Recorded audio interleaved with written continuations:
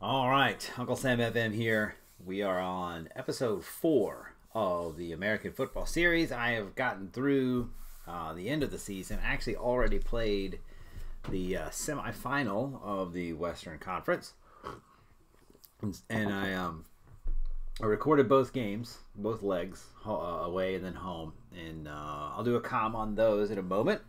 But I figured we'd look through kind of how things ended up in the league. Yes, obviously I am in the in the final, Western Conference final. Looking at the table, won the Western Conference, won the Supporter Shield. Minnesota finished second. You had Seattle and Sporting Kansas City third, fourth, and San Jose, Portland fifth, sixth. In the East, Toronto and Atlanta, not a big surprise. Columbus is a little surprising that they managed to slide up to third. And then you've got the two New York teams, fifth and sixth. New York City is a little surprised that they couldn't finish higher than that. But that's the way the cookie crumbled. So, quick look at the stats. Overview, obviously, the way we play, we're a very possession team. That's still not as high as I'd like it to be at 58.8. A little ways to go there. Did have the fewest conceded. Had the most shutouts, which is clean sheets in probably in most European vernacular. Highest percentage of passes completed at 85. And so the team stats look pretty good. Player stats, we don't really do well in this. For one, I'm kind of balanced, and I rotate a lot, so it really makes it difficult for my guys to move high up the list. But I am pretty happy with where statistically we ended up. Let's see if there's I don't have a stats. Yeah. Just a brief look. Goals, obviously my front three. I actually Kyoto. I starting Pena because the guy just scores, right? He's got 18 goals. He scores 0.75 goals per 90. I think that's my highest rating. And so it was really hard to justify not starting him over Kyoto because I've got this kind of, as a Dynamo fan, I guess I have kind of a fondness for Kyoto. I do like watching him play. Between those three, Elise, Manotas, Pena, they split the goals. So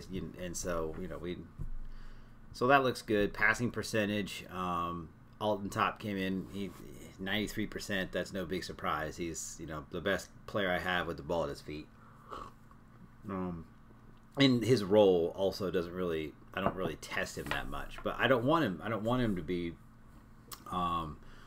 giving the ball away from that defensive midfielder spot. I need him to link the ball to the midfield, and he does a great job of that. Tackling, we don't. I'm always the team with the fewest tackles because we don't. When you have the ball most of the game, you don't have to worry about making tackles.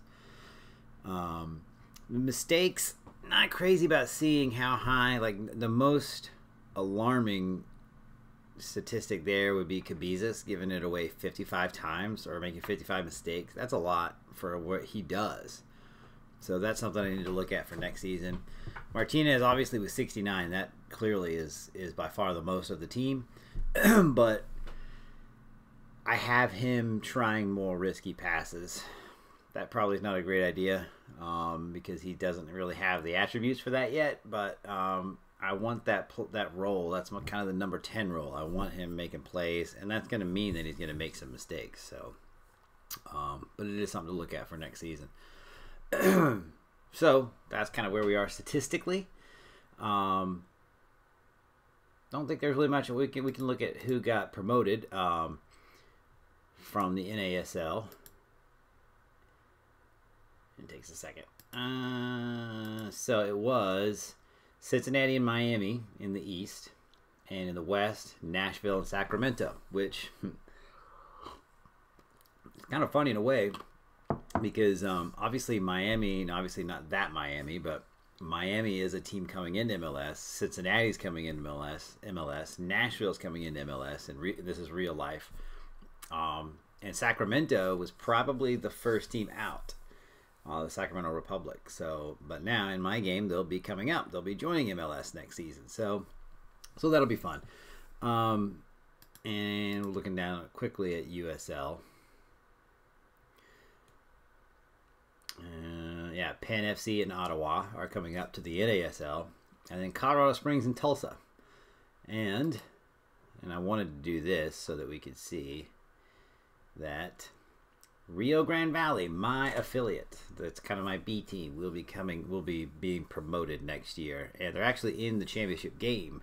The championship series of USL D3. So that's exciting. So with all that, let's go ahead and watch the two legs of the Western Conference Semifinal. Obviously, my opponent was Sporting Kansas City. This is the away leg, so we're at Kansas City here, and it's kind of a 4-3-3 versus 4-3-3. I guess I could talk a little bit about adjustments that I make. This was an away, so as I recall, I was on standard. Normally, I've been playing control, but since it was the away leg, and based on what I saw that Kansas City was going to do, I changed a few things. And when I do that, see, here we go. That was kind of give you a look at my team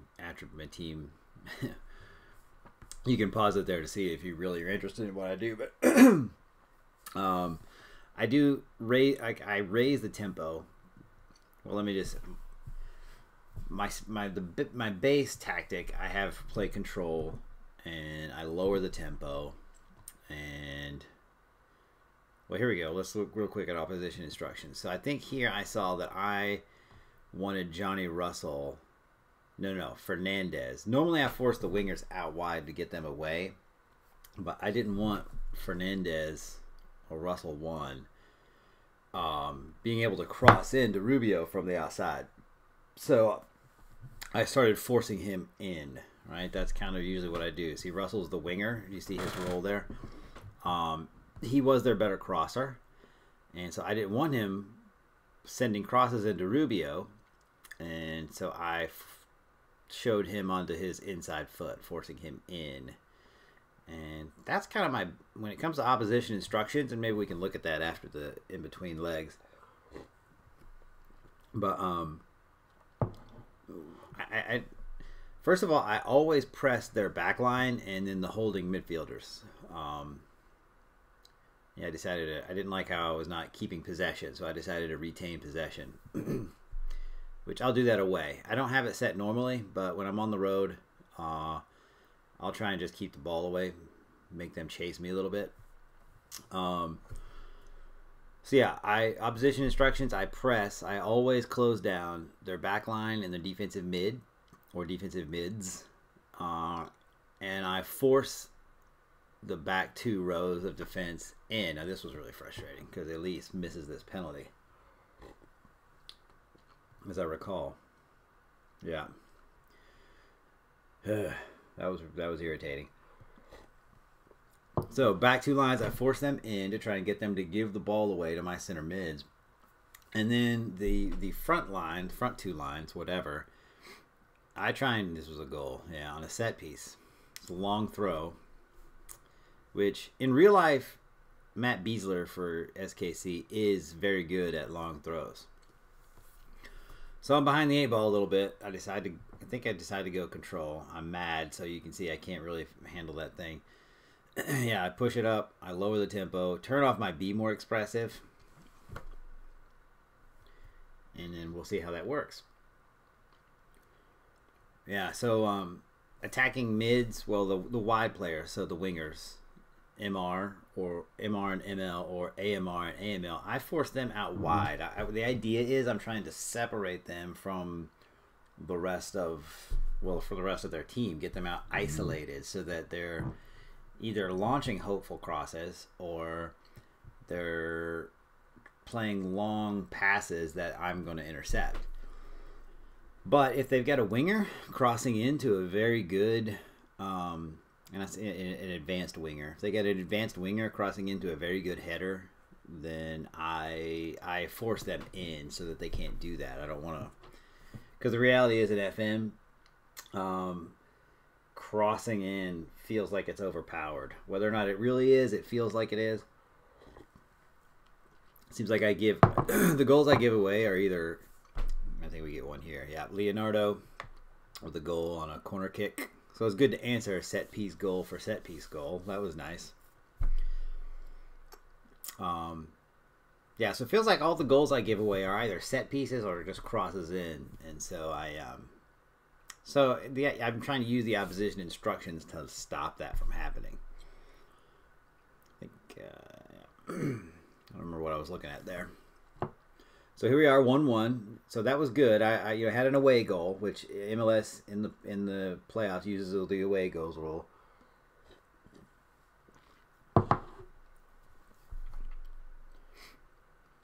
And I did kind of like my team shape here and our patience. Like, we're making them chase us, and we're really not having to do that much running. And Martinez right there, beautiful cross in to Pena, who finishes it. Another goal for Pena. I hope he's as good in real life as he is for me in this game. The Dynamo just signed him last week. I don't even think they'd given him a jersey number yet. So, yeah, this I decided to bring in Kyoto, I think. Or do I? Yeah, for Manotas. And Artur for Cabezas.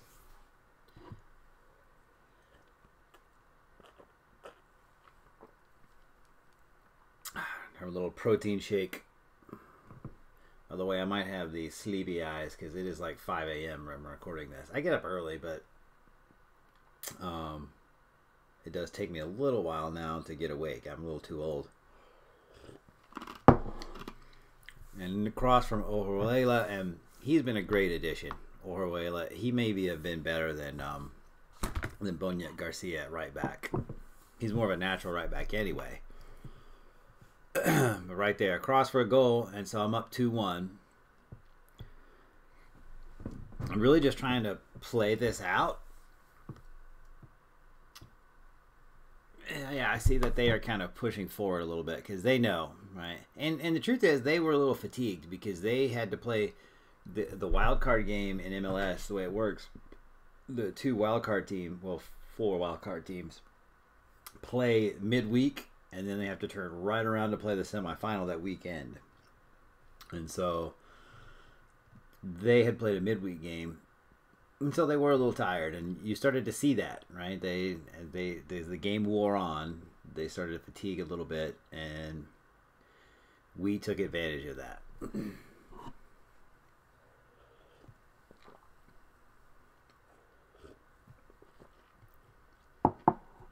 Yeah, they start really coming at me there with that 4-2-3-1. But mistake.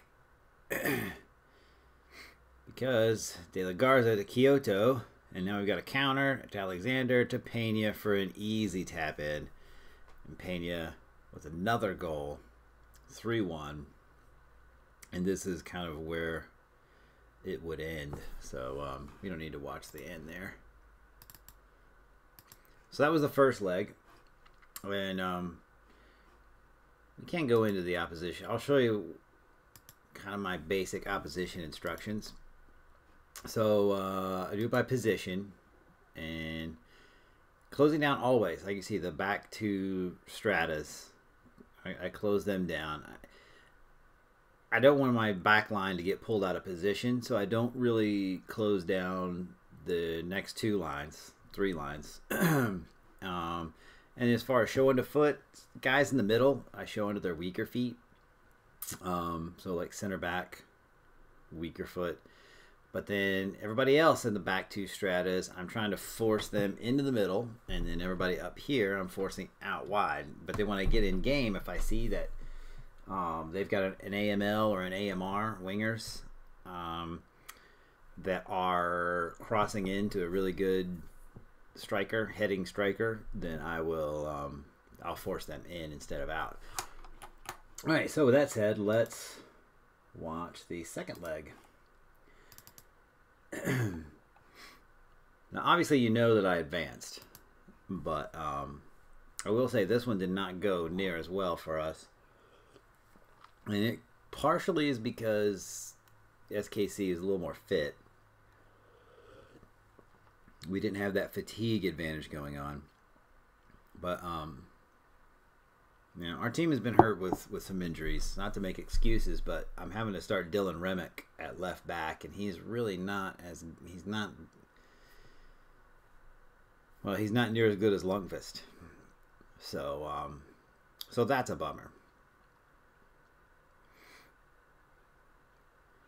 Bezos to Martinez. The Minotas was another good chance. We did not finish super well this game because we had some pretty good chances. We didn't have like a lot, but we probably should have put at least one or two of these away. Another thing I'll do that you don't see in this game is that I'll close down playmakers. I go through the team the opposition statistics, and I look for the guy with the most assists or maybe the best passing percentage, and I'll close him down all ways too, because I don't want him creating chances.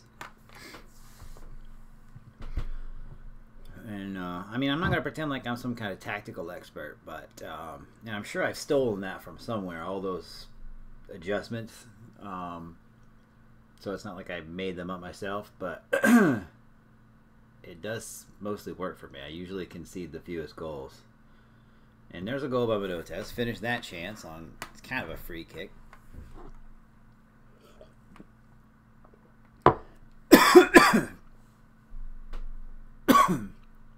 From Martinez. Excuse me. I think I was coughing right into the mic there. I apologize. Kind of had a little wrong pipe situation. So this game I have had to set Remick. It's really it's not, well, I wouldn't call it a surprise, but Minotas isn't really going to get much help from Remick. There's another chance we probably could have finished if Elise would have played a cross instead of a shot, but so yeah, Minotas isn't going to get a lot of help from Remick on the left because I've got Remick. He's playing a very simple game. He has fewer risky passes and almost no dribbling because he's just not good enough to be doing that stuff. Even with those settings, he still usually gives the ball away more than anybody else, and then he gets injured. So that's both of my left backs out, and he's out for like 3 weeks, I think. So I didn't really know what to do here, so I just swapped Orhuela over to left back. I figure he's, clearly that's not he's not a left player, but I was able to allow him to put a few more risky passes in and dribble a little more than Remick usually does. And then I put Delgado in on the right. I mean, the truth is I probably should have played it a little more defensive, and I do that later. Like I could have brought in Funmayor and moved De La Garza out left. There's another one we almost finished. Another chance. We could be up 3-4-0 right now.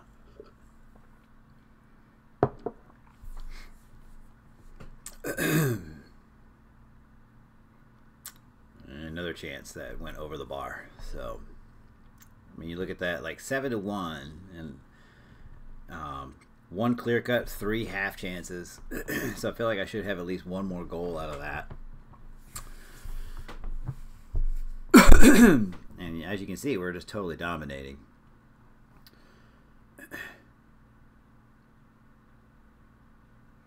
And then we get into the half.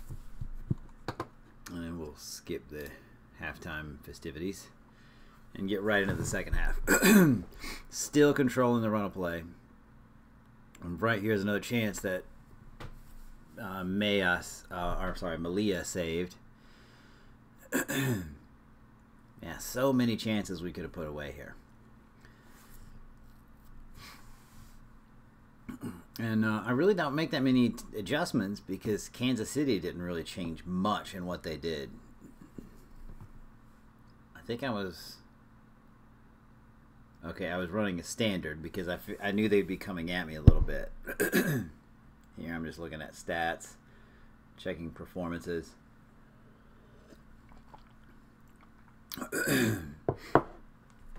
I do that in case Martinez with another chance. Of course, he's not really a guy you want heading the ball, but I occasionally look at ratings and just to see if I think anybody needs to be subbed, because about the hour mark is when I either make a sub or I start looking at who I am going to sub. Because I usually make one sub around the 60-minute mark, one around the 70, 75th, and then with about 10 minutes to play. That's my typical. And then we give a penalty away.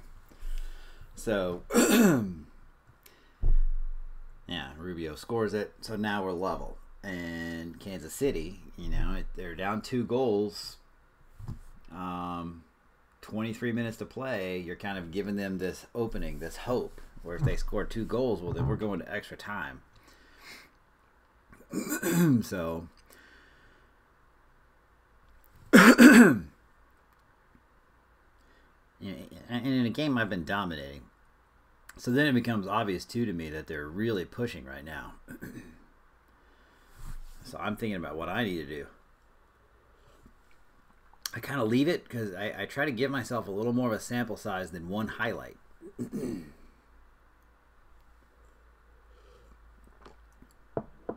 I feel like tactically I am relatively patient, but I probably did. Oh, this is where I bring in, I start making some defensive substitutions to sort of lock things down. And Oruela is a little fatigued, and he's playing a position he doesn't like anyway. So I put him in, I take him out and bring in Foudmayor and move De La Garza out wide.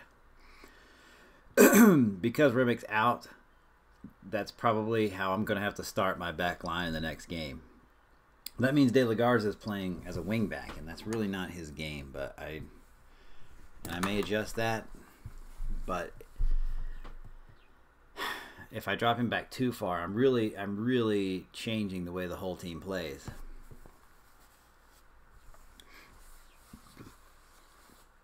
Yeah, this is why I bring in Saran for Martinez, a defensive substitution. Let's just hold it, right? We've already, as I saw it, we've already kind of blown our chance to actually win the leg.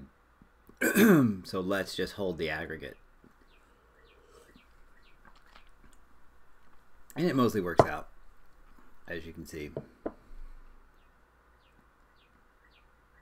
Pena, another chance right there. Kind of hard to be too critical. The guy's won this. He's won this tie for us. I think he scored the 3 goals. 3 of our 4 goals was Pena, maybe 2. But he had a great semifinal. Yeah, then I see that Kansas City drops back. I don't know if they had accepted their fate, but I will go ahead and go control, lower the tempo, just to, prevent some stupid goal.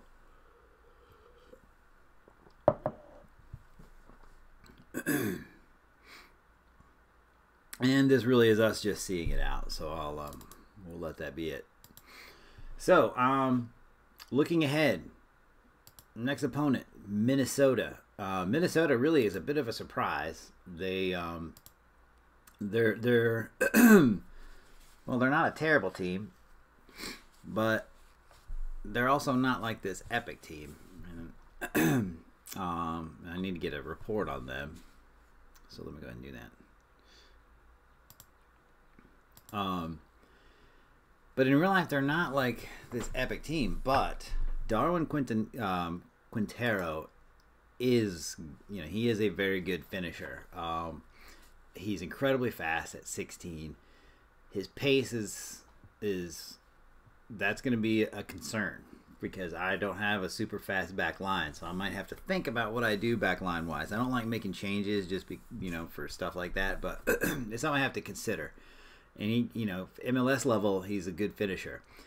The good news is he's not like this overpowering header, right? He's got an 11 in heading, which isn't terrible, but his jumping is not, obviously his jumping reach is a 4, and his strength is an 8. So what that means is when he's in the game, I'm going to be able to force those wingers wide to get them away from the run of play. And so that's, I'll be able to, that's the way I normally play. So I'll be able to leave that as is. Looking at assists, Molino obviously is their assist leader. He has an 80% pass percentage. So I might think about closing him down. I probably won't, because normally I only do that for guys in the middle, which, really, Cronin's 88% is pretty good. But that's probably, with only 2 assists, his percentage is probably only that high because he plays a basic game. So this is kind of my thought process when I examine teams I'm about to play, especially when I get into playoffs. I really probably spend more time than I should examining teams for a playoff tie. But that's my next opponent, and I'll probably play both legs and then come back and do the same thing where we look at how those games went and maybe some of the adjustments that I made. So this is Uncle Sam FM signing off, and I will see you next time.